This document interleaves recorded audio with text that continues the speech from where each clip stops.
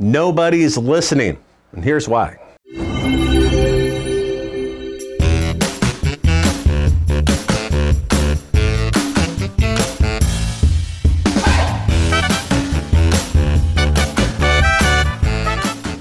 Happy Friday, everyone, and welcome back. One sales manager told a salesperson, nothing personal, but it's not about you. And perhaps it's why that struggling salesman felt that nobody was listening at appointments. Recently at a large social event, I set off to meet many people I'd heard of but never had a chance to meet. My mission was to get them to talk about their favorite subject, you guessed it, themselves.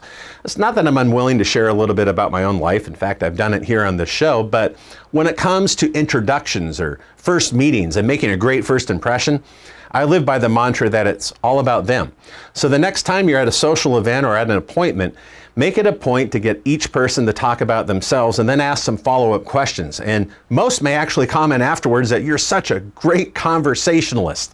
So how can you talk about exactly what it is that you do without talking too much about yourself? It may seem ironic, but it can be done, and here's how. First, do some research.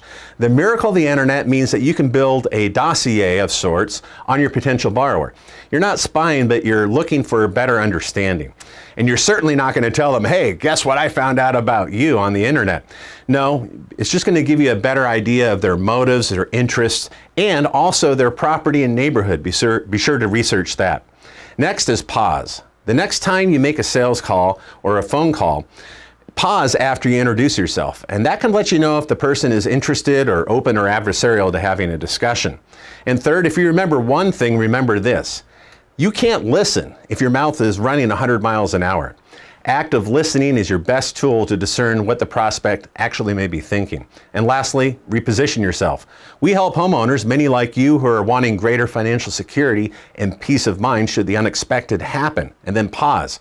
Does that sound like you? That repositions you not as a salesperson, but as a consultant.